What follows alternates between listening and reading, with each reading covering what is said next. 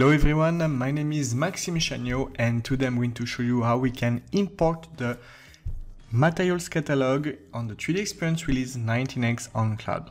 So for doing that, you need to go in the installation path of the software. So mine is in C, program file, Dassault system, B421 cloud, that's the release 19X. Then Win B64, and here you have resources.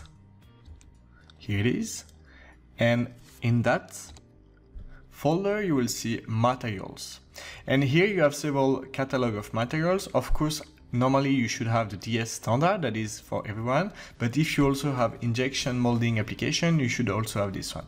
So feel free to install all of them, but you just need to do one in the same time. So let's take the 3ds standard material. You have to go to import and you just have to import it as a 3D XML file, and of course you search it directly. I will not do it because I already did it before, and of course you need to remove the duplications to import it as new. In that case you will not have this message and all the material. Okay, so as soon as you did it, normally if you go in my content, you can just search for core material and covering material.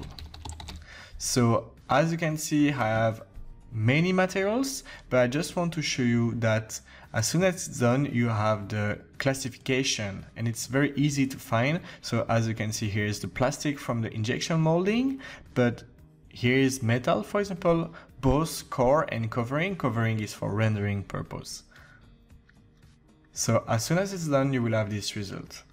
So thank you very much. Goodbye.